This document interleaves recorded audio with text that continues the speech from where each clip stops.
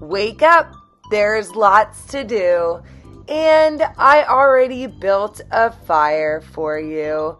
Oh, it's so warm and cozy.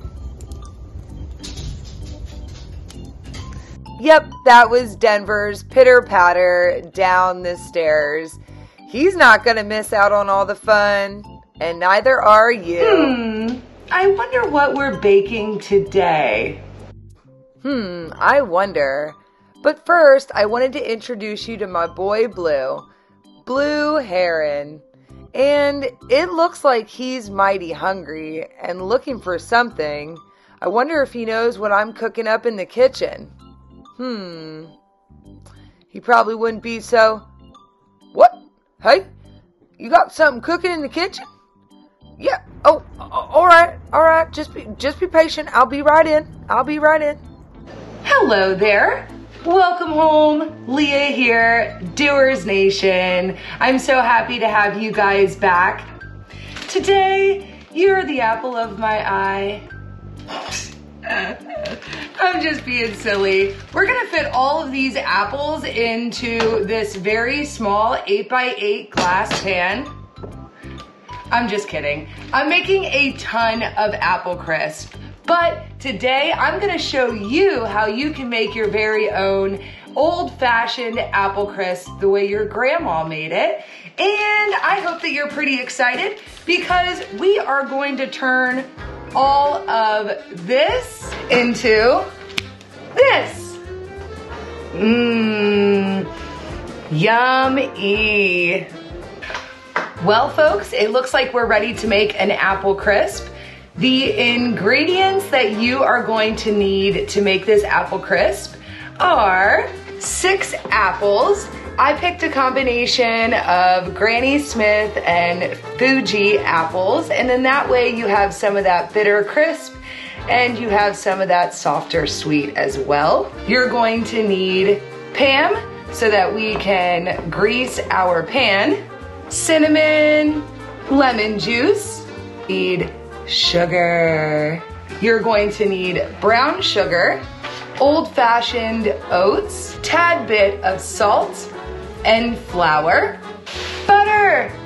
I have my butter in the fridge still, so that's super cold in order to make the topping. So all we have to do is get started.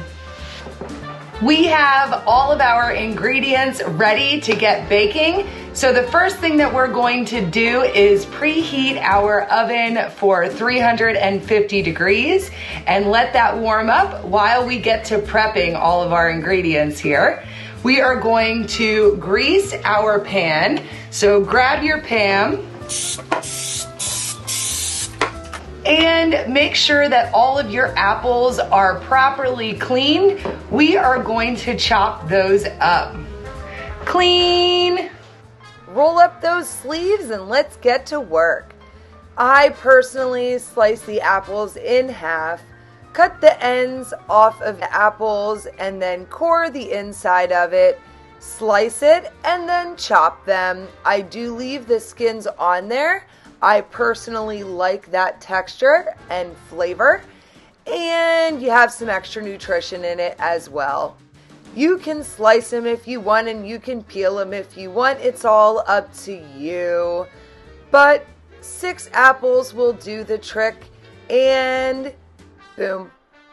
Once your apples are chopped, you are going to add 2 tablespoons of granulated sugar. 1 and 2. Add 1.5 teaspoons of lemon juice. 1.5. And we need 3/4 of a teaspoon of cinnamon. 3/4 of a teaspoon of cinnamon. Get that all mixed up. Get that cinnamony, sugary, lemony amazingness all over all those apples. That looks beautiful. Once your apple mixture is all stirred up, you can add it to your baking pan. It's beginning to look a lot like Applecrisp.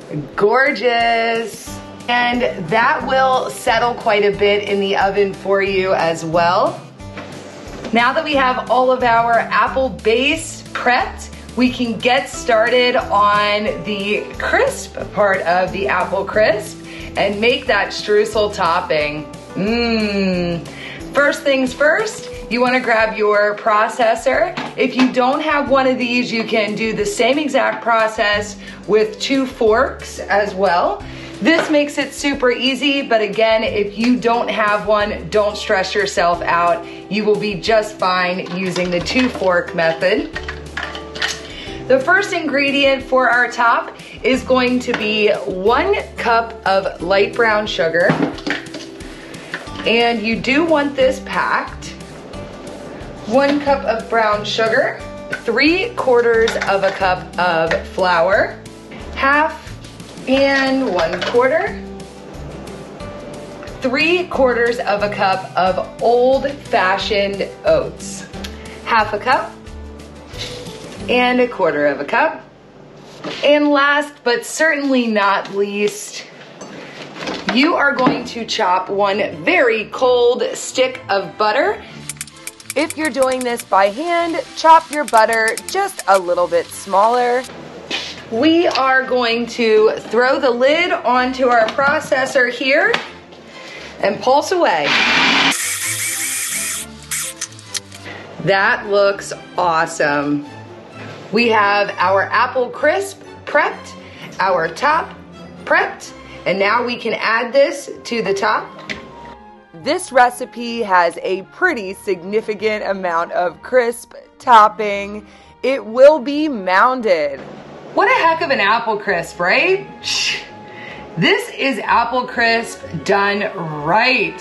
Who wants that tiny little Applecrisp anyway? Just like Grandma made it. Look at that. Beautiful. Let's pop this puppy in the oven so we can see what it looks like when it's all done. Let's check on that Applecrisp. You're going to bake your Applecrisp for 45 to 55 minutes. Oh boy. Just a couple more minutes to get that top browned and we will be good to go. Yummy. Wow. It looks even better out of the oven.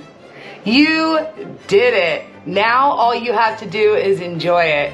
Don't forget the vanilla ice cream. And you know what? You deserve a little bit of caramel too. Wow, I had a blast making Applecrisp with you today. Enjoy it. And don't forget to subscribe and share. See you soon.